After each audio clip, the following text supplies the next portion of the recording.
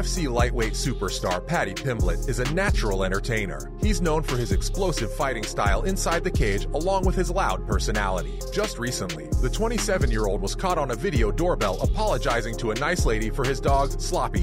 And with less than a month remaining in UFC 282, the baddie has issued a warning ahead of his clash against Jared Gordon. Keep watching for more. First up is that Paddy the Baddy. Pimblett is one of those guys who makes everything so much more funny and wholesome. Whatever he does it with the utmost class, and that's what makes him such a lovable character at the UFC. In just 3 fights, he's managed to gather a massive following with fans from all over the world. His most recent outing wasn't inside the cage, but actually on the streets of his hometown. Paddy was taking a stroll on a cold, windy night when his dog decided to drop a really sloppy on a woman's lawn. Instead of just leaving it like the majority of people do, Pimblett rang the doorbell and asked for water or something so he could clean it up. The woman didn't even care about the mess his dog left and was blown away by the fact that she was talking to the baddie. Is that Paddy the Baddy? She told the UFC star not to worry about the mess and that she'd clean it up as soon as she got home. Pimblett still felt pretty bad. Hello, look, my dog's just had like a sloppy outside. I was just wondering if you got some water. I don't want to leave it outside. That's Paddy the Baddy.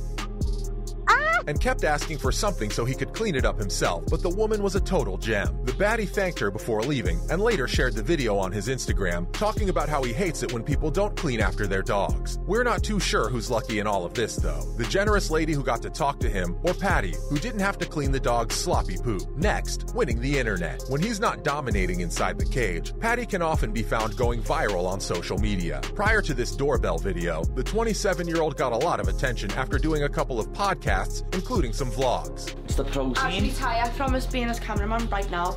That's disgusting. It was like a farted. Yeah, that's the word. And you know what makes him so much more likable than other UFC fighters? He's super authentic. He doesn't try to pretend to be someone he's not, and instead enjoys being himself on social media. His videos are crazy entertaining and touch up on some really meaningful topics as well. But the doorbell video has really taken over. It's official, guys. Paddy has won the internet. His video was liked by football legend Wayne Rooney, with Liverpudlian musician James Webster calling it one of the best things he's ever seen. Paddy is like a mellowed down version of Conor McGregor. He's raw and doesn't really care about what people think of him, but at the same time, he's not as aggressive and ruthless as the Irishman. He's also really big on community and giving back to his people, so we reckon that's one of the reasons why everyone enjoyed this video so much. He might be a global superstar with hundreds and thousands of dollars, but he's still willing to take one for his dog and scoop his mess off someone's lawn. Oh, and we're not sure if you guys noticed.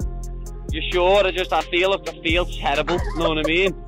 No, it's alright. You just had the proper sloppy shit and I can't even pick it up with a poo bag, know what I mean? But did you see how fit he looks now? It seems like he won't have to go through hell to make weight for UFC 282. Moving on, doing things differently. Paddy's not taking his next outing lightly, as he's in phenomenal shape for his fight against the exciting Jared Gordon on December 10th at UFC 282. This is probably going to be his most difficult fight to date, but there's a difference in his approach here. Instead of dropping a crazy amount of weight in the last month before the fight, Paddy looks really good. He had to cut an odd 20 kilos, and instead of dragging the dreadful act to the very last moment, he's done it with a good 2 weeks still left in the fight. Paddy is known for notoriously ballooning up to more than 200 pounds whenever he isn't fighting. His weight cuts are really scary to watch, but we're glad he's decided to do things differently this time around. Dana has talked about how difficult it is to schedule a fight for the Brit since his weight is always an issue. And just because Pimblett can drop so much weight right now, doesn't mean it's sustainable or something. No sir. How long can he keep it up? Another 2 or 3 fights? Maybe. It'll eventually start taking a toll on his body and even lead to some really average performances. So yeah, we're happy he's in good shape way ahead of his fight. We can't wait to see him at UFC 282. And speaking of 282, let's talk a little more about Paddy's plan to knock Jared out at the T-Mobile Arena. Following up, time to get bingoed. Paddy is not coming slow as he continuously tries to get inside Gordon's head with just 2 weeks left in their matchup. The 27-year-old Liverpudlian talked about how he has a training partner who's almost identical to Jared. Both of them are the same weight and height, and even throw the same type of punches. So it's like Paddy has been fighting a clone of Gordon ahead of their matchup, and he thinks that's really going to help in breaking him down.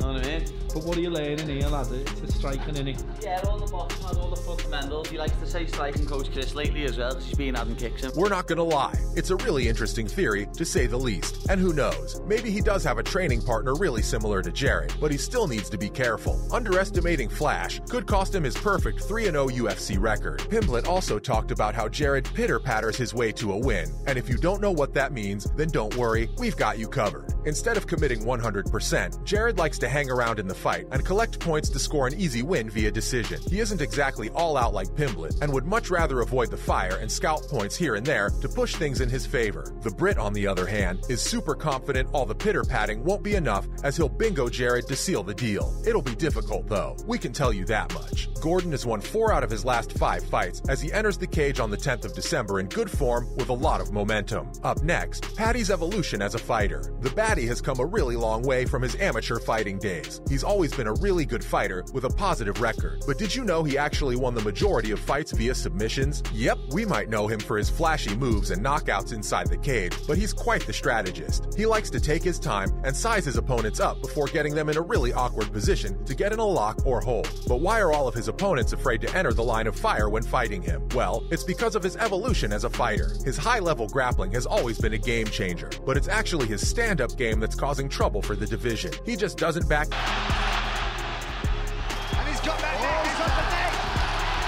Jump right on it, did Pimblett. Down no matter what. Whoever has the guts to face him in a blowout exchange either gets slept or badly hurt. Paddy has managed to put away 6 opponents via knockouts, and as impressive as that must sound, there's another problem he'll have to worry about. He's trying to stop a really determined fighter as he steps inside the cage on December 10th. Not only is Gordon on a tremendous roll, but he's only been put away a total of 5 times in his professional MMA career. Last but not least, is he ready for the big boys? Paddy faces a lot of criticism for not having fought ranked opponents yet, and if we're being honest, that's a little unfair. It's Dana who sits in a room with top UFC executives and schedules fights. All Pimblett does is sign the contract. And he's actually asked Uncle Dana multiple times to start giving him ranked opponents, but the boss has a condition. He wants Paddy to stop ballooning up to 200 pounds between fights and start dancing with the big boys. And that's not because he has a personal problem with him or something, it's because scheduling fights is really difficult since there's always a question mark whether he'll make weight. In a few years, but as I say, when I end up fighting ranked opponents, I'm not going to do this. I just know I can't do it now. White worrying about you right now. I know what I mean. Is there not more?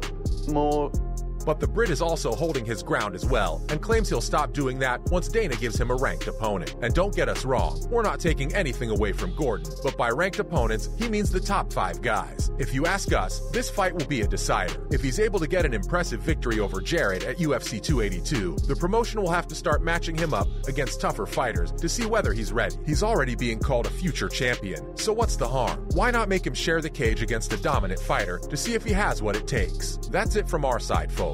So what do you think? Can Paddy put away Jared Gordon at UFC 282? Let us know in the comments below. Remember, don't forget to hit the like button and subscribe to our channel for more interesting videos in the future. Thanks for watching, guys, and we'll see you next time.